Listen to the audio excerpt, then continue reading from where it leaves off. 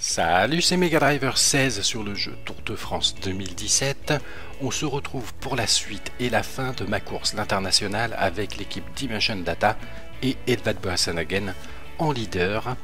Leader qui ne figure pas pour le moment à l'issue des deux premières étapes dans les 10 premiers du classement général, emmené par le jeune talentueux de la Direct Energy, Lilian Kanmejan, et qui a quand même de belles minutes d'avance sur les poursuivants, Lutsenko, Machado, etc. Chavez dans les grands favoris, Bardet, Porte, alors les grands favoris de grand tour, parce que en ce qui concerne Boasson Hagen, voilà, il est 12e. En ce qui concerne cette course internationale constituée de l'étape de Huy, de l'étape de Sheffield qu'on vient de finir et de l'étape des pavés d'Arenberg, eh bien moi j'avais identifié plutôt Peter Sagan, Greg Van Avermaet, Ketowski ou Stibar comme grands favoris, ou encore Philippe Gilbert.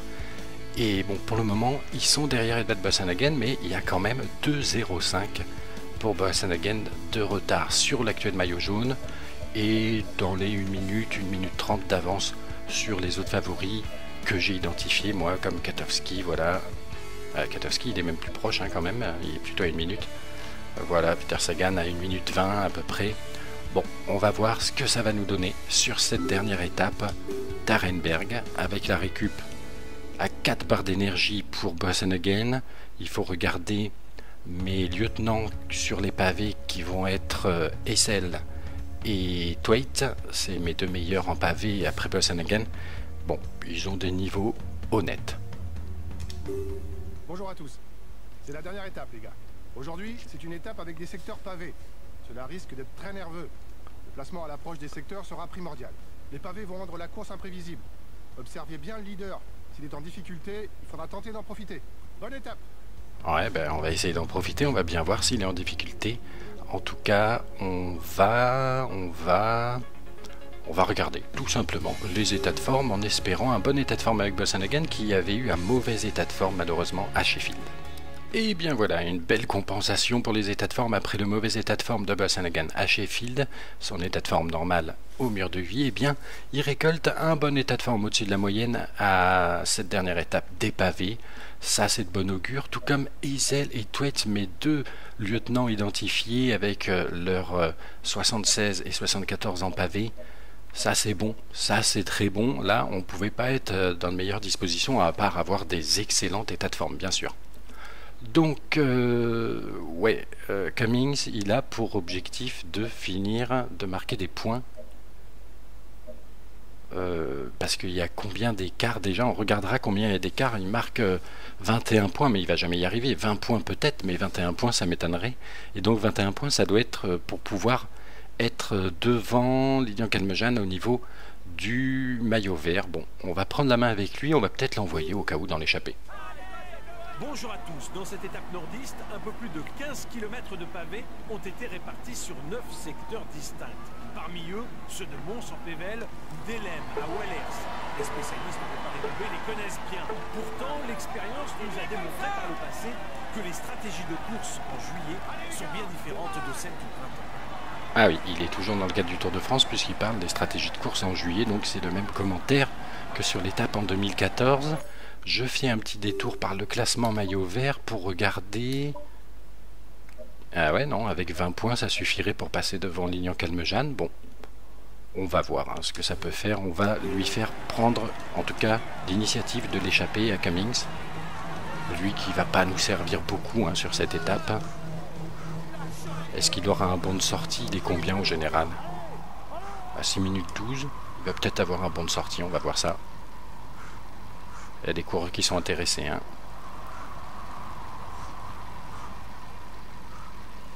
Un peloton qui perd du temps pour le moment, c'est bien.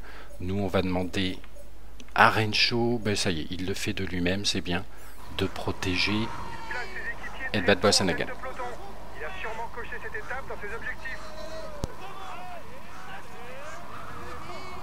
Et oui, c'est la première fois qu'on en entend parler de Greg Van Avermaet qui va positionner ses coureurs en tête de peloton, ça me paraît normal, mais il est bien loin au général quand même. Alors nous, est-ce qu'on ne pourrait pas attendre ces coureurs là pour faire un bout de chemin ensemble? Je pense que oui, on va relâcher l'effort et attendre qu'ils nous rattrapent parce que j'ai l'impression qu'on a un petit bond de sortie du peloton. Voilà, Oliveira, Formolo et qui c'est mon rapido. Allez, on va se mettre en collaboré. Et ici, on va pas donner d'ordre supplémentaire puisque ça me paraît bien. À part peut-être faire protéger mes coureurs. Là, Beran, il va protéger. Il va protéger Tweet. Et il faudrait faire protéger SL par qui? Tiens, ben, As par exemple, il n'y a pas beaucoup d'autres possibilités. Voilà, on va se positionner au sprint intermédiaire, à 4 km du sprint intermédiaire, et puis on va bien voir. Et puncher, il manque toutefois d'explosivité. Rafa Maïka est un pur grimpeur.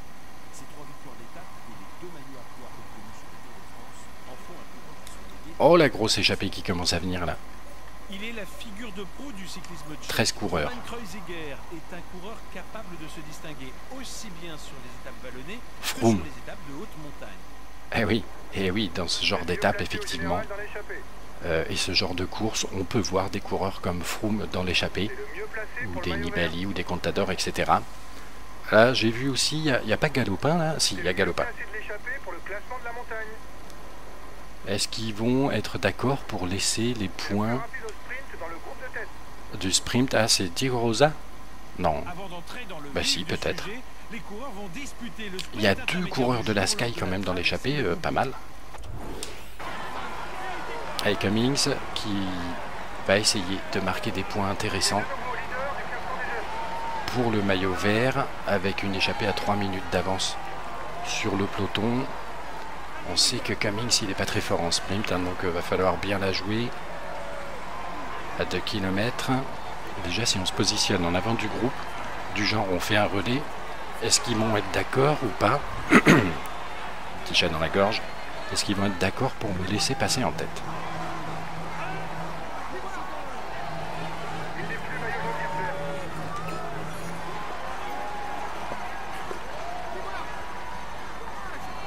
Il me les faudrait ces 20 points. Donc là on a pris notre rouge. Allez Cummings. Cummings qui prend ses 20 points. Et maintenant, on va lui dire... voilà, il a fait tout ce qu'il a pu. Hein. Maintenant, il va rouler tranquille.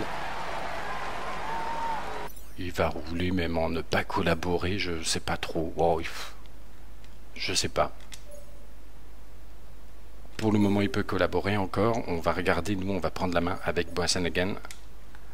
Et on va accélérer jusqu'au premier secteur pavé, en n'oubliant pas de donner quand même du ravito à mes coureurs. Le peloton roule fort, restez bien placés. Le gel bleu. On est les mieux placés de l'échappée pour le maillot vert. Le gel bleu pour eux, le gel bleu pour nous, ce serait intéressant aussi. Je sais pas trop si ça sert parce qu'on est déjà à bloc, mais bon. On m'a déjà conseillé de le faire, ça peut pas faire de mal, ça prend 2 secondes. On prend notre bleu avant le ravito. Et voilà, on va se repositionner comme on était. Le premier secteur relie Gruson au carrefour de la Rencho qui nous protège toujours. À ah, là on n'est pas loin. Donc on va demander, là pour le coup, à SL, à Tweet, pardon, de venir nous protéger. De venir protéger Boasson Hagen, le voilà.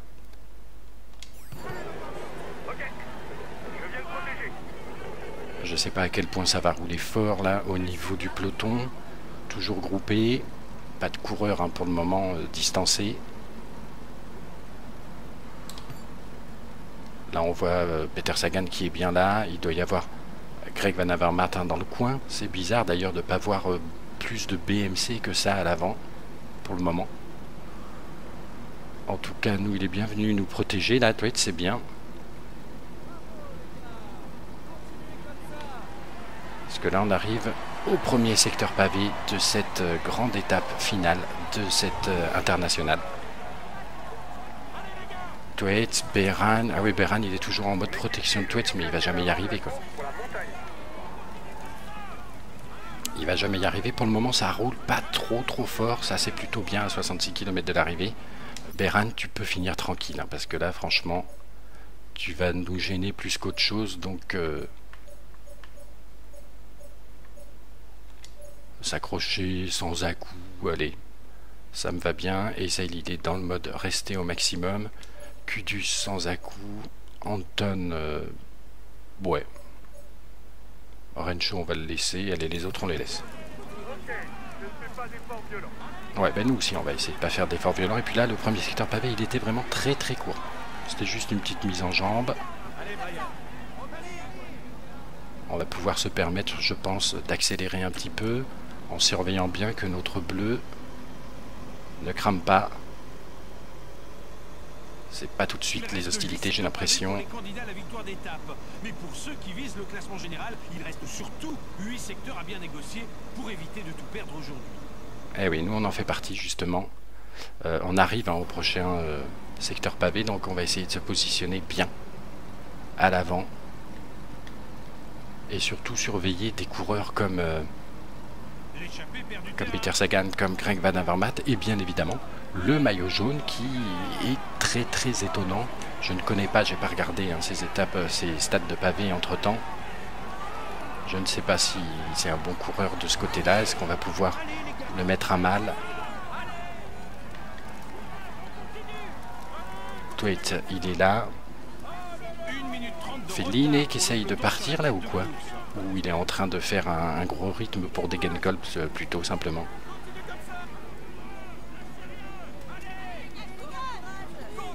J'aimerais bien faire venir Essel, moi.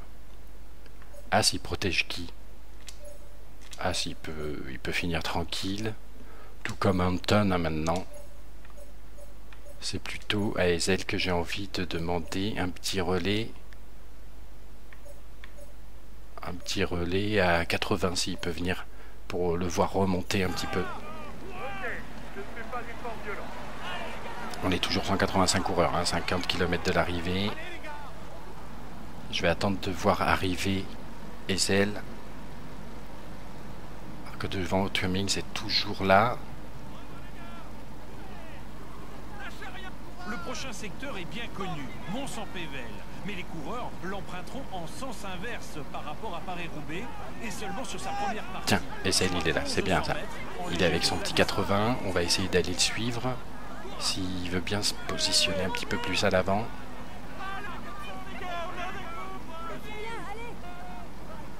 L'échappée est en train de résister au retour du peloton, mais ça va être compliqué. Comment ça se passe là? Ouais, Calme-Jeanne, il est tranquille. Parce que moi, je veux faire du marquage auprès de Peter Sagan et de Greg Van Avermaet, mais tant qu'on n'arrive pas à décramponner le maillot jaune qui a encore 2 minutes d'avance sur Boasson Hagen, et ben d'un autre côté, on sera tous perdants. Allez les gars, courage! Allez les gars, Prochain secteur pavé, on y arrive là. Allez, reviens nous protéger mon gars. Essaye de passer avec ton 80 là. Oh là, attendez, il y a Greppel qui s'excite un petit peu. On va lui demander un petit tempo à 90. À Essel.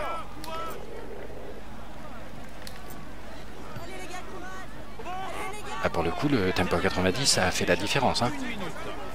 Allez, on se met dans sa roue à Essel qui est à 90.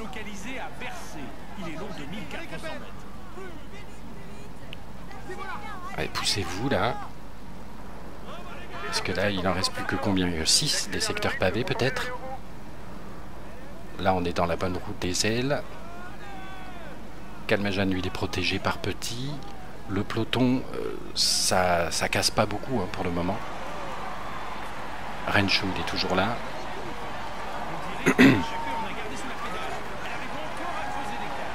Voilà, un prochain secteur pavé qui arrive. Bah, il me demande des relais ailes, je rêve ou quoi? Allez, continue ton relais à 90, mon gars. C'est pour ça que tu as été titularisé dans l'équipe. Hein.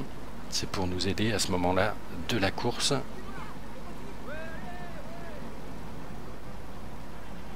Et 90 sur le prochain secteur pavé, ça peut peut-être faire un petit peu mal. J'espère qu'on va commencer à perdre des coureurs, en tout cas, peut-être même Lilian Calmejane, je sais pas.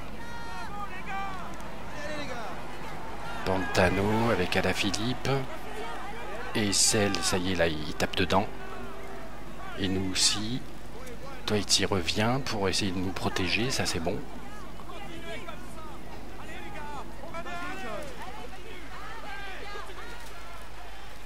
J'espère qu'ils crament pas trop leur bleu, là, mes deux coureurs. Nous, ça commence à nous faire taper dans le bleu, c'est normal.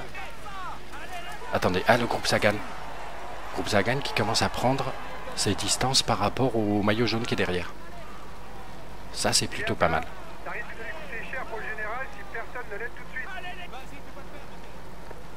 Il n'y a pas énormément d'écart, mais il commence à y avoir quelques petits écarts. Il y a qui là? Il y a Degenkolb sûrement. Sagan. Nous, on a deux coureurs. Ouais, Degenkolb, Sagan, Tuns. Ouais, là, faut continuer. Hein. Je peux pas me permettre de demander à Edvald de ralentir l'allure. On est en train d'essayer de faire une cassure avec le groupe maillot jaune. Et Peter Sagan, faut pas oublier qu'on a encore de l'avance sur lui. On va regarder juste avant le prochain secteur pavé quand même où en sont mes coéquipiers au niveau de... Ils ont peur de moi pour la victoire d'étape, d'accord. On va regarder quand même où en sont nos coéquipiers juste avant le prochain secteur pavé qui va arriver d'ici peu. Et après il y en aura... Ah ouais, après il y a des très très longs secteurs pavés, c'est vrai. Il y en a deux qui vont être très longs avant le dernier. Et puis je me rappelais plus que c'était en montée comme ça à la fin. Attendez, pourquoi il y en a un qui est plus là? Ah mais ils sont revenus. Ah ouais, le groupe du maillot jaune est revenu. Donc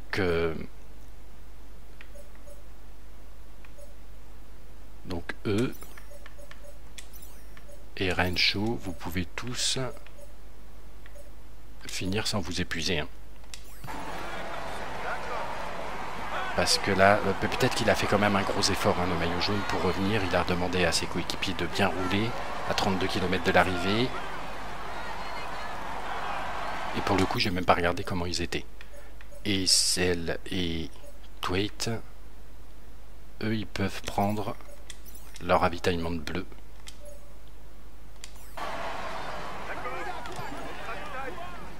Allez, on va reprendre la roue des ailes, là.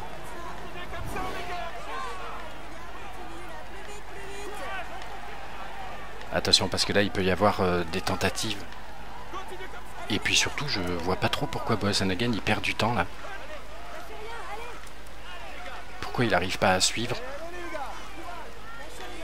Qu'est-ce qui se passe, là? Les deux prochains secteurs sont seulement séparés par 1 km de bitume. L'enchaînement va faire très mal. On est en train de se faire...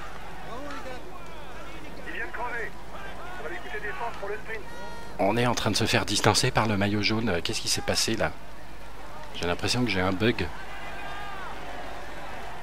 Regardez comme il roule plus, Boasson Hagen. J'arrive plus à le faire sprinter, regardez. Ah non, là il y a un bug, je vais être obligé de prendre une sauvegarde.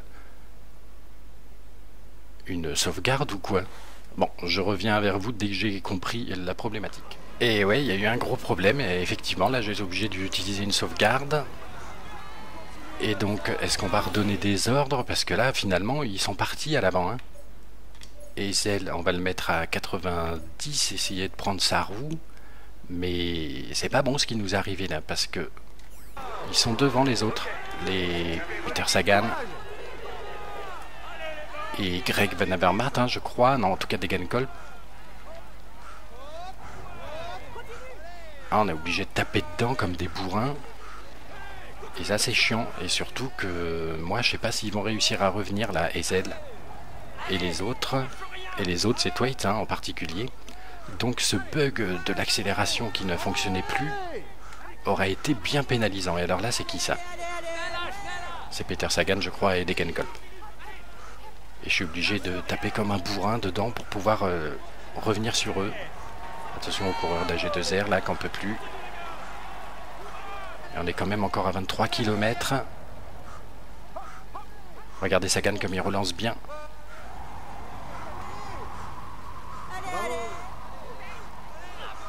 En tout cas, on est en train de faire mal au maillot jaune hein, quand même. Ça, c'est plutôt bien. Allez, ce serait bien de revenir sur des Grande Boucle. Et Peter Sagan, il reste plus grand-chose. Mais là, j'ai obligé de taper à fond dedans. Et on se met dans la roue de Peter Sagan. Il y a qui encore devant? Oh, Van Avermaet, il est revenu. Facile. Et on a une petite minute d'avance. Ah ouais, on a une petite minute d'avance, mais c'est pas énorme hein, ce qu'on a. Est-ce que ça va pas rentrer derrière? Bah, je peux dire au revoir à mes coéquipiers, c'est dommage parce qu'on avait une tactique bien huilée là. Le maillot jaune. Oh, le maillot jaune, regardez. À 1,36, donc ouais. Greg Van Avermaet qui lance une attaque. Et c'est normal. C'est normal, c'est un des grands favoris de cette étape. 18 km, on va essayer de revenir dessus. Des Grande Boucle, puis il a bien suivi. On se met dans la roue de Van Avermaet. Le Lilian Kajumjan qui revient. Hein.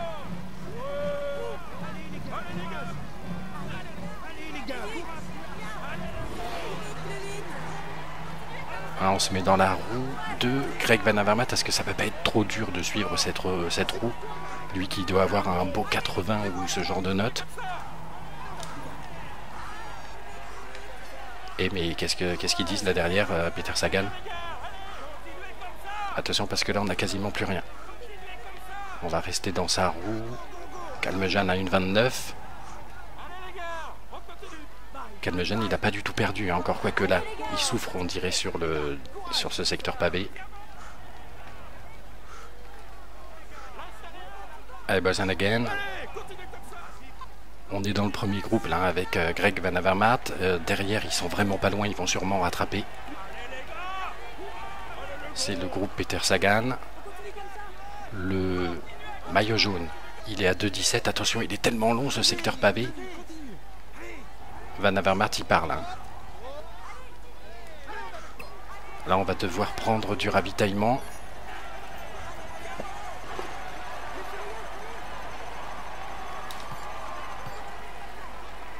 Oh, comment ils sont revenus là, ils sont fortiches. Gilbert avec qui? Avec Sagan, bien sûr, et sûrement des Grande Boucle.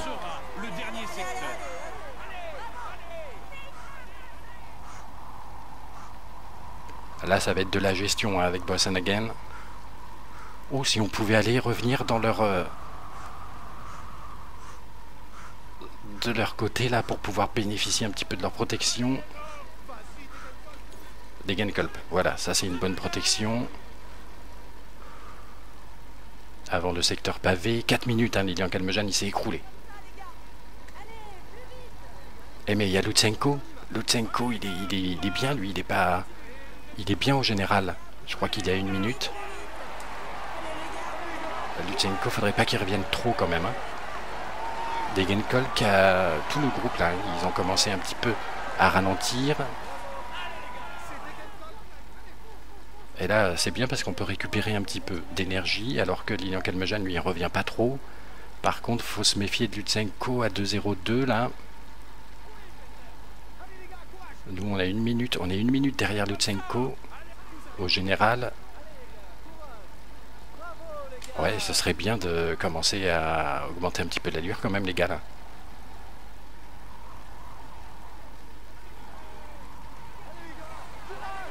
Ce serait con que Lutsenko nous batte comme ça.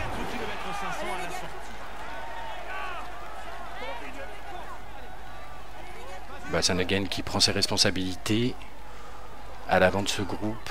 Je crois qu'on va pouvoir dire au revoir à la victoire d'étape, mais c'est pas forcément ce qui nous intéresse là. Nous on vise le général. Lutsenko il est 1,41.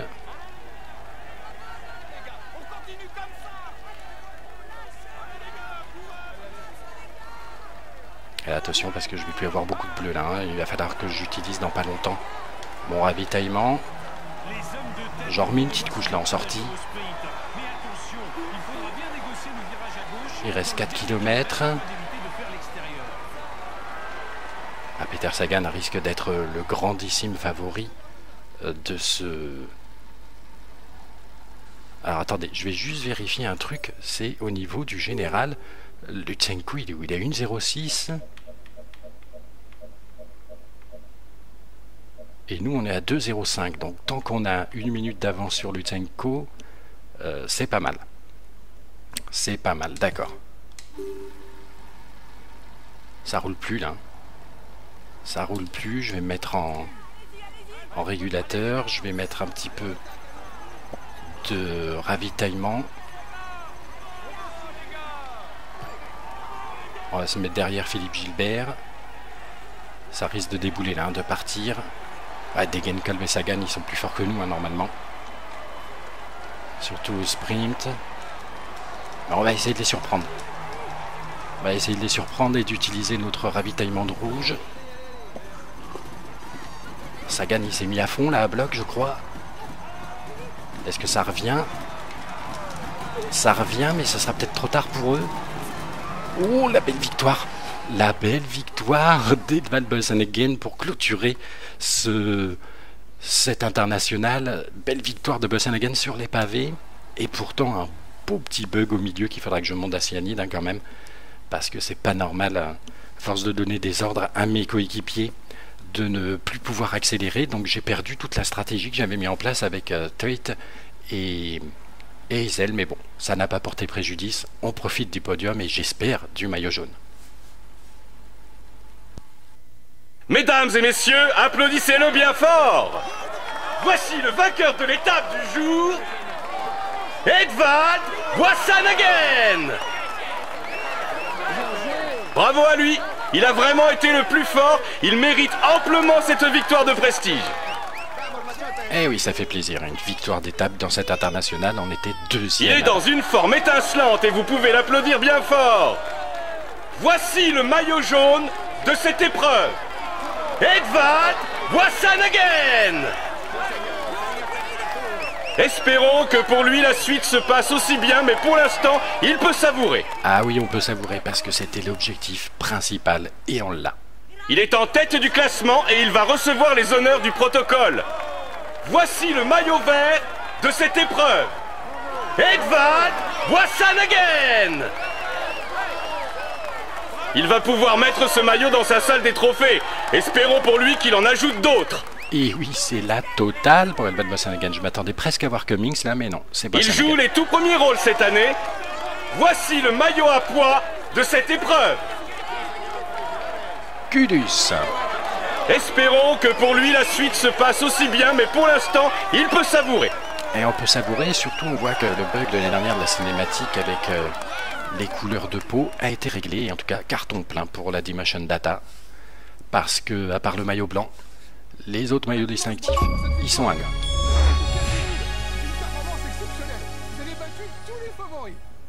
Et oui, qu'on a battu tous les favoris. On a eu aussi la chance, il faut bien le reconnaître, dans ce final, d'être face à un Peter Sagan, un Philippe Gilbert, un Degenkolb et un Greg Van Avermaet qui n'étaient qu'en état de forme normal. Et le petit coup de la surprise, là, d'attaquer un petit peu avant le sprint, l'emballage final, avec Boasson Hagen, c'était sûrement ce qu'il fallait faire pour s'imposer avec les 10 secondes de bonif. Je disais deuxième tout à l'heure parce que il avait fini deuxième sur l'étape de Sheffield, battu par Dan Martin, et on pouvait s'en mordre les doigts parce que j'aurais pu espérer faire mieux, mais là on s'est bien rattrapé. La victoire d'étape sur la dernière de cette course, l'internationale, qui nous offre en plus le maillot jaune. Donc on voit Stibar qui faisait partie pour moi aussi des favoris de cette internationale à 1,12. Roland, oui, il est pas mal aussi. Ezel qui a bien fini à 1,34. Galopin. Et donc le maillot jaune, on l'a vu, hein, il s'est bien écroulé dans le final. Il avait bien tenu, mais il ne doit pas avoir une grosse note en pavé. Et à un moment, ça a craqué. Vauclair, ouais, qui a essayé de l'accompagner. 3,42, ils ont perdu. Et donc on va regarder, hein, je pense que c'est Lutsenko le deuxième. Ouais, c'est ça. Et ça se joue pas beaucoup. Bon, 45 secondes, ça va, mais... Donc on voit Edvald Boasson Hagen qui s'impose dans cette course. Plus 11 places, c'est beau. 45 secondes, on retrouve Lutsenko qui est donc aussi maillot blanc d'après ce que j'ai compris. Peter Sagan qui complète le podium de cette internationale, je l'avais identifié comme principal favori. Devant Gilbert, devant Kalmajan qui a bien résisté quand même. Devant Degenkolb, devant Greg Van Avermaet, Estibar, ouais, on le retrouve quand même parmi ceux que j'avais identifiés comme des favoris à cet exercice, à cette course. Seul Katowski est un peu décevant parce qu'on ne le retrouve pas là dans les toutes premières places. Mais bon, voilà pour cette internationale, le classement général en tout cas. Avec chez nous hein, quand même un Thwaites qui intègre le top 10, ça c'est pas mal. Donc la victoire de Boasson Hagen, on regarde le maillot à pois, ça s'était fait déjà depuis l'étape précédente, Kudus qui s'impose chez nous. Le maillot vert Boasson Hagen, ah bah oui c'est un doublé, hein, juste devant Stephen Cummings, qui a bien assuré et puis qui aura peut-être la combativité, je sais pas. Le maillot blanc, on l'a vu, Lutsenko devant Kalmajan, ah ouais Kalmajan, il a tout perdu là pour le coup dans cette dernière étape, son maillot jaune et son maillot blanc. Et devant Alaphilippe aussi, pour ce maillot blanc, l'équipe c'est Quick Step devant Dimension Data, devant Trek. Ah ouais, donc on est deuxième, nous pour 8 petites secondes on se rate le... Ah ouais, on se rate le classement par équipe, ça c'est dommage ça. Bon, 8 secondes, allez tant pis. Et la combativité, voilà, il n'aura pas tout perdu, c'est Stephen Cummings qui s'impose devant Meurice, et voilà, ses efforts récompensés, une belle deuxième place sur l'étape de 8 pour Cummings qui aura porté le maillot vert aussi, même s'il le laisse à la fin à Edvald Boasson Hagen, mais en tout cas, voilà pour cette internationale. On a ici le récapitulatif avec des gros cartons pleins, il nous manque juste le blanc, mais ça on avait... personne et le classement par équipe pour 8 petites secondes. J'espère que le concept vous a plu. En tout cas, moi j'ai bien aimé faire ces courses type classique et je vous dis rendez-vous à la prochaine pour la suite des aventures sur le jeu Tour de France 2017.